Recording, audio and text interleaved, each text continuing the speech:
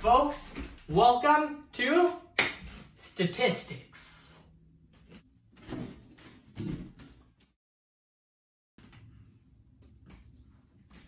Alright folks, we've got a live shipment right here from Amazon.com. Alright, so today we're looking not at statistics, but at cereal. Let's see what's in the box. Number one, Frosted Flakes, always like it, alright? Next up is Rice Krispies. That's a fan favorite right there. What else? We've got Frosted Mini Wheats. Nobody likes them, but for some reason they're popular. We've got my favorite, Pops. Pops. Very popular. And finally, we've got Fruit Loops, the Crazy Bird Loops. Okay, so now let's put this back where it belongs, and let's see what we've got here.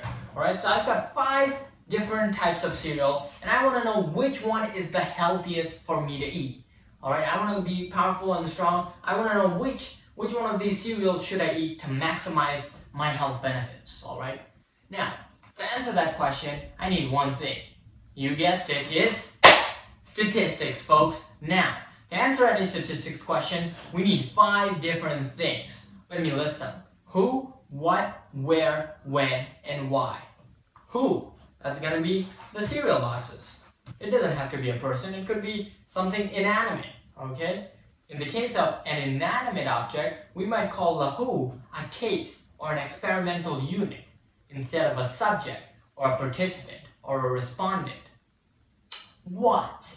The what of this experiment or this statistics question are going to be the different variables I measure for each box. So for example, let's say I'm looking at the Pops box. The different variables I can measure to understand if it's healthy are the amount of calories it has, the amount of sugar it has, whether it has vitamin C or not, and finally if it's recyclable or not, and who its manufacturer is for the sake of it. Alright, so those are the different variables I'm going to be measuring. Why? What's the why of this statistics question? The why is I want to know which cereal is healthiest to eat. Where? In our studio. And when? Right now, folks. Alright, so now let's get rid of all of these and let's take a look at only one of these cereal boxes. My favorite, Pops. Alright? Alright, so I want to look at the different variables we're going to be taking a look at, and we're going to be classifying each of these variables. So, as I said before, the different variables are calories, amount of sugar, is it recyclable, does it have vitamin C, and manufacturer. So those are the 5 variables we'll be looking at. Alright folks, let's go ahead and write them down on the board.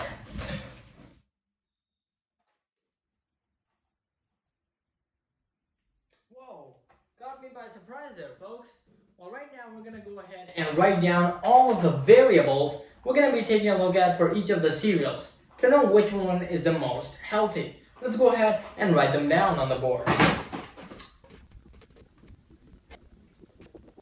Alright folks, so now we've written down all of the variables we'll be taking a look at for each one of the cereal boxes. We have number of calories, number of sugars, the manufacturer of the cereal, is it recyclable or not, which is a yes or no question, does it have vitamin C or not, which is also a yes or no question.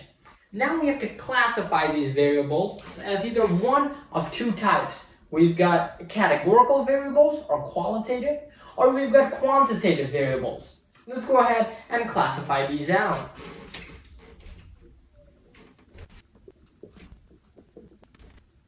Alright folks, so now I've written down the 2 categories, the 2 types of variables, categorical and quantitative. Now can you guess which one of these variables fall under categorical and which ones fall under quantitative?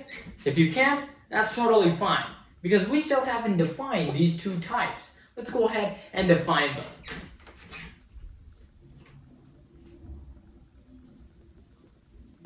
A categorical variable is a variable which categorizes data, well, which is pretty evident, right? That could be a yes or no question. For example, a poll worker might ask, are you voting for Biden or are you voting for Trump?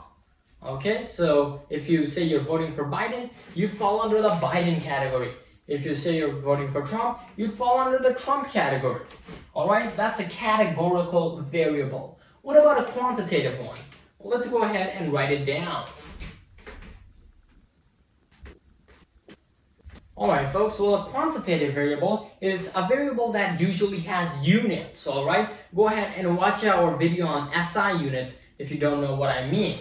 It also has a measured quantity, right? So, for example, a quantitative variable could be the number of laptops a household owns. That's quantitative because it has units, it can be measured, and you can do stuff like it, such as analyze patterns and trends. On the other hand, with categorical variables, you can only count the number of cases or the number of individuals in each category. Whereas with quantitative variables, you can actually find trends. You can analyze patterns. Let's go ahead and classify all of these variables about the cereal box in either one of these two categories. Can you go ahead and guess which ones fall under which category? Go ahead, I'll give you some time. All right, let's go ahead and write them down, folks. Number of calories. That's going to be quantitative because it has units, right? And it can be measured. So number of calories.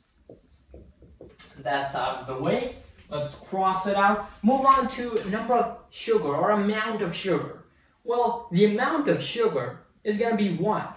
That's also going to be quantitative because it has units, right? Sugar has units, grams. That's an SI unit, right? So that's going to be a quantitative variable, number of sugars or amount of sugar.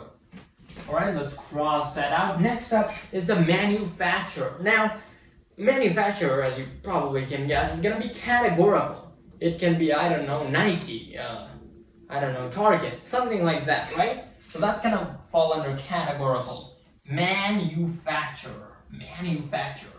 Interesting word, interesting word. That's out of the way. Let's move on to recyclable. Yes or no?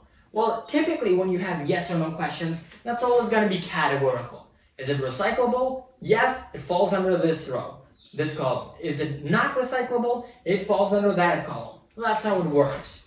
So, recyclable or not is going to fall under the categorical column. And finally, our final question is, does the cereal have vitamin C or not? All right? If it does, it falls under that column. If it doesn't, it falls under this one. You can probably guess where this is going. It's going to be categorical.